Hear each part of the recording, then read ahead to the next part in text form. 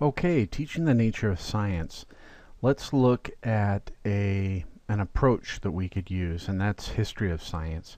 One thing I cautioned in an interview I did previously in this module is that it needs to be explicit and reflective.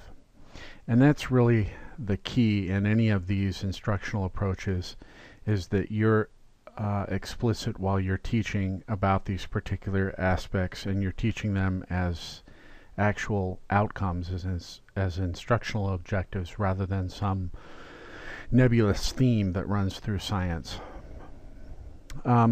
Let's look at one resource that you might use, one piece of literature you could use to teach nature of science, or for your own professional development to understand more content and or subject matter, as well as nature of science and inquiry. And that's E equals mc squared, a biography of the world's most famous equation by David Bodanis, published in 2000. And in this book, David Bodanis takes each of those terms in that equation and talks about, he has a couple of chapters on E for energy, chapter on the equal sign, kind of the history of the equal sign, and starts with Einstein's idea and then closes with Einstein's idea, focusing on women in science and people of other races and ethnicities. And it's really a good book for touching upon aspects of inquiry. This website here you can go to, and there'll be a video with the author summarizing his book and telling a story or two that might be entertaining to your students. I wouldn't recommend going below middle school in reading the book itself, but if you were used excerpts, you could even use it with upper elementary. Michael Faraday is one of the scientists featured in this book, looking at the term energy. And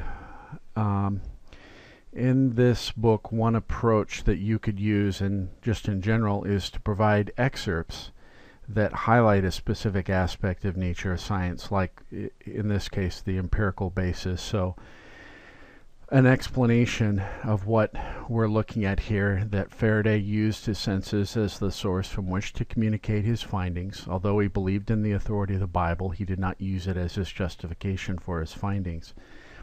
So a very religious person, and that actually influenced his work in finding the relationship between electricity and magnetism, but he didn't use it as the justification for his findings. And that's key. That's the empirical basis. That's just a different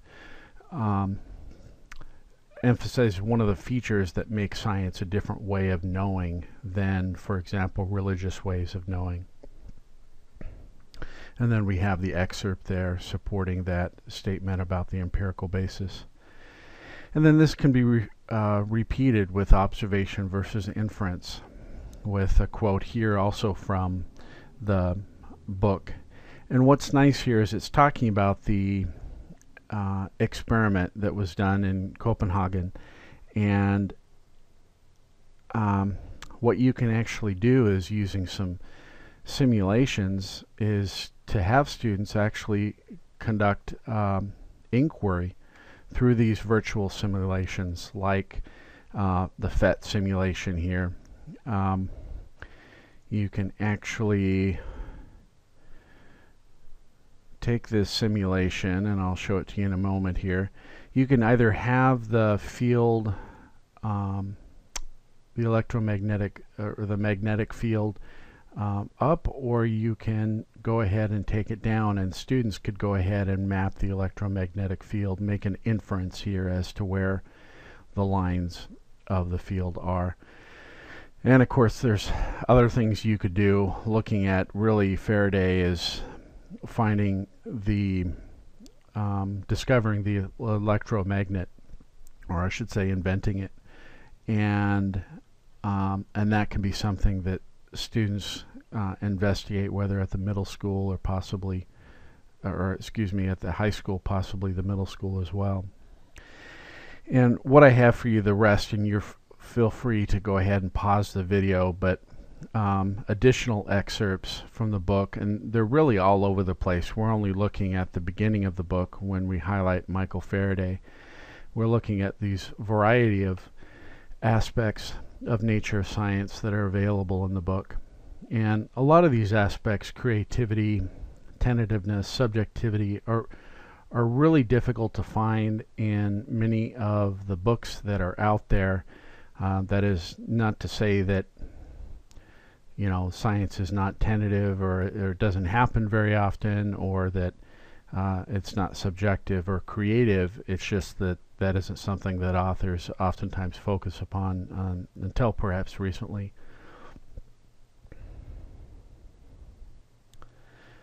Okay, well, I think this is our last one, socially culturally embedded, that being where science influences society and society influences science. And I think this is a great example right here, if you take a moment to read it. And theory versus law. This is an example of something in this book, at least in this excerpt, that I wouldn't emphasize because it's not real strong. However, we've got Faraday's law of induction, perhaps at a high school level here, focusing on, but if you chose to, there would be no corresponding theory, at least that I'm not aware of. And these are all the scientists that are addressed just in this one book.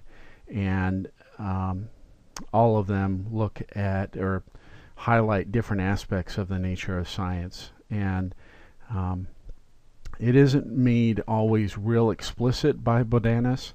So the recognition, the same recognition you're asking students to be able to do during their own inquiry, you're going to need to be able to help students recognize in this reading, or highlight in the reading and ask students what aspect is